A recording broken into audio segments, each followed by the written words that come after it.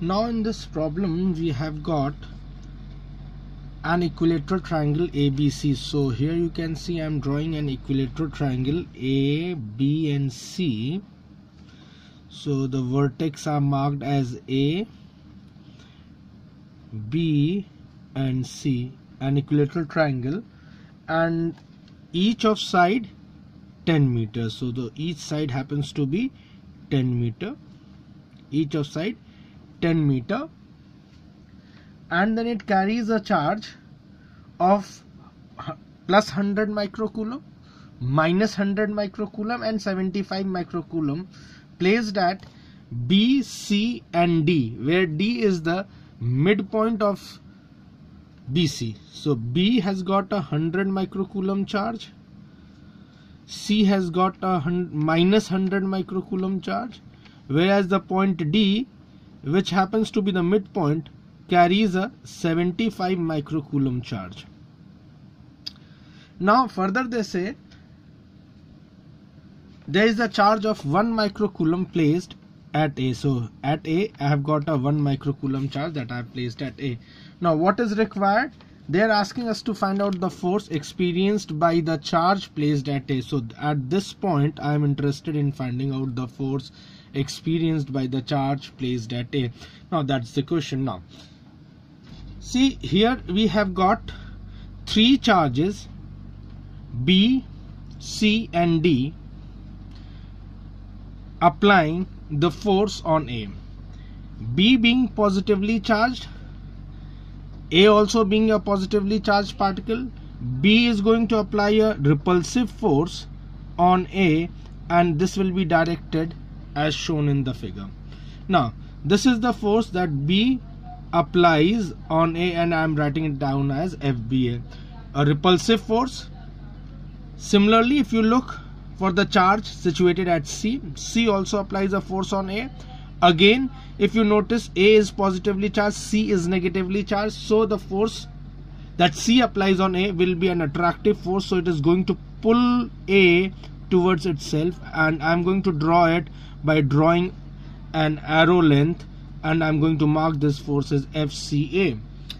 Now remember, force being a vector quantity will be represented by an arrow or an arrowhead.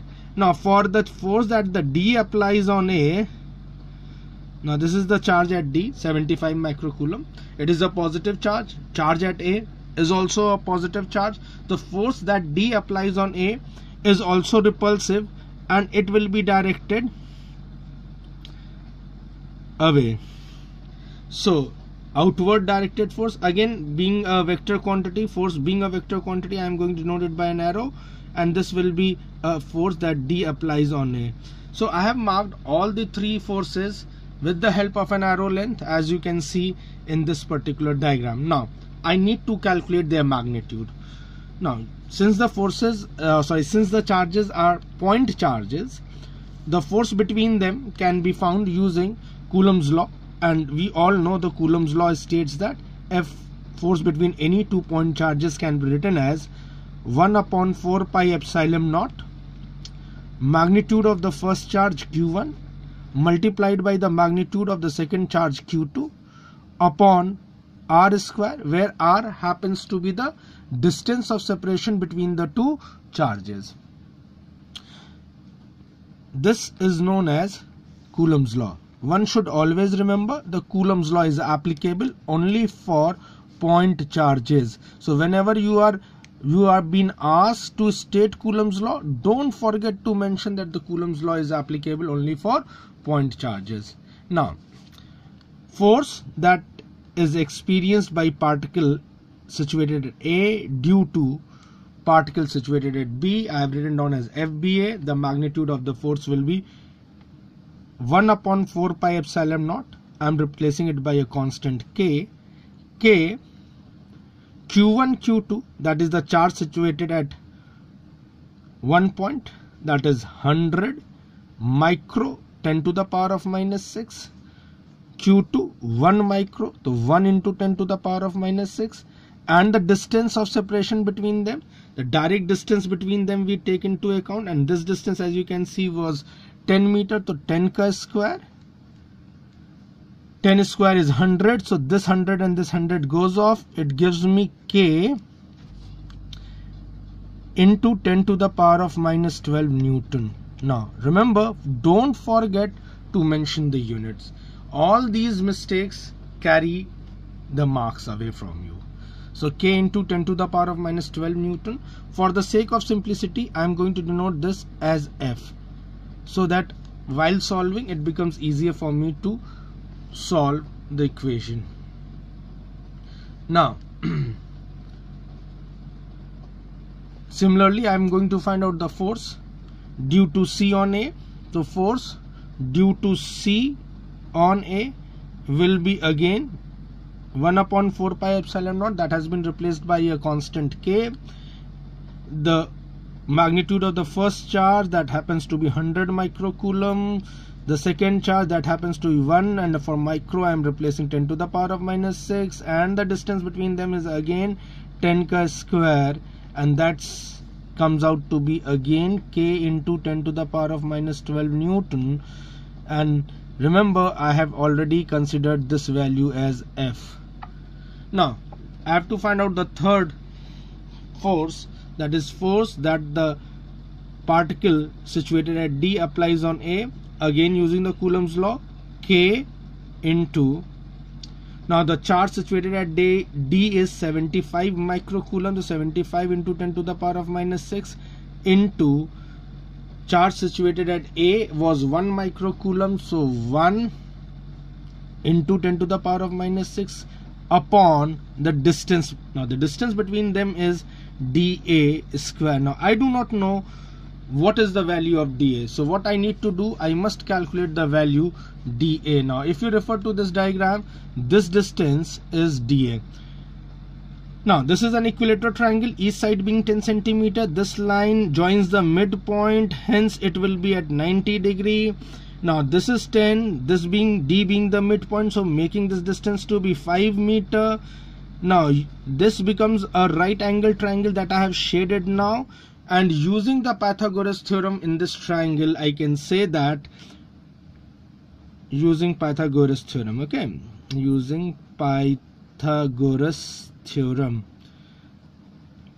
I can say that hypotenuse square, that is AB square, 90 degree opposite side is always called as hypotenuse. Remember this fact. AB square will be equal to sum of the other two sides square. Sum of the square of the other two sides is known as Pythagoras theorem. So AB square will be equals to AD square plus BD square. Now how much is AB? That was 10 ka whole square.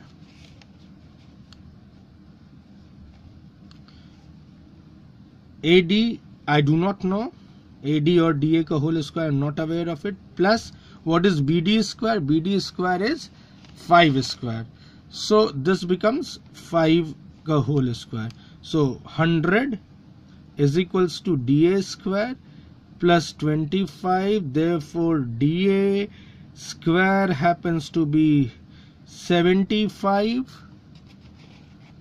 or dA happens to be root of 75 meter. Okay, now I have got the value of dA using the geometry, class 10th geometry, or even lesser than that, and I'm going to substitute it over here in this expression that we have already got. Now putting this value of dA, K 75 into 10 to the power of minus 12 upon dA value. dA value was root 75, and root 75 whole square will give it 75. This 75 and this 75 cancels out. I again land up with K into 10 to the power of minus 12 Newton. Now see, all these three forces are equal in magnitude. They have got the same value, and I have already considered it to be equal to F. Now what is left for me is to find the resultant of these three forces. Now if you see, the force FBA, force FCA, are at an angle of 120 degree. Why? It is an equilateral triangle, each angle being 60 degree. This becomes exterior angle, so you can do a little bit of geometry to get this angle as 120 degree. So the first thing that I'm going to do, I'm going to find the resultant of FBA and FDA, and this resultant I'm going to denote as R1. So R1 is the resultant, R1 is the resultant of FBA and FCA. Now using the law of vector addition, triangle law of vector addition, you know the result as R1 is equals to under the root of FBA whole square plus FCA whole square plus 2 times FBA FCA into cos theta, where theta is the angle between the two vectors, in this case 120 degree. Now for the sake of simplicity, I have already written FBA, FCA, FDA as F, so I'm going to just reproduce them in the terms of F. So this becomes F square plus 2F into cos of 120 degree. Now cos 120 degree happens to be minus half, substituting it over there, under the root of F square plus 2F square cos 120 degree being minus half. So this and this goes off, leaving me R1 to be equal to F, which happens to be K into 10 to the power of minus 12 Newton. This is the resultant of FBA and FCA. So now what will be the direction of this resultant? The direction of this resultant, since these both the forces are equal in magnitude, remember one corollary from the vectors, if the vectors are equal in magnitude, then the resultant always lies along the angular bisector. So this angular bisector will represent the resultant of FB and FCA, that is R1, this angle being 60 degree and this angle also being 60 degree. Now FDA was at an angle of 30 degree. Why? Because this was the angular bisector. So FDA was at an angle of 30 degree. So if you notice, the angle between FDA and R1 is 90 degree. So the net resultant force, so for the net resultant force, and what is the net resultant force? Net resultant force is the resultant of FDA and R1, angle being 90 degree. So F net will be under the root, using the same formula, but I am replacing cos theta with theta being 90 degree, cos 90 degree being 0. So the entire this term will go in the second expression. So I will be having only R1 square plus FDA square left with. So R1 is also F and FDA was also F. If you remember from our earlier calculation, this FDA was found to be equal to F. So F square plus F square. So F net will be F root 2. And what was F root 2? F was K into 10 to the power of minus 12. K into 10 to the power of minus 12 root 2, or 9 into 10 to the power of 9 into 10 to the power of minus 12 root 2, or simply 9 into 10 to the power of minus 3 times of root 2 newtons. That gives us the answer of this particular problem. Thank you guys.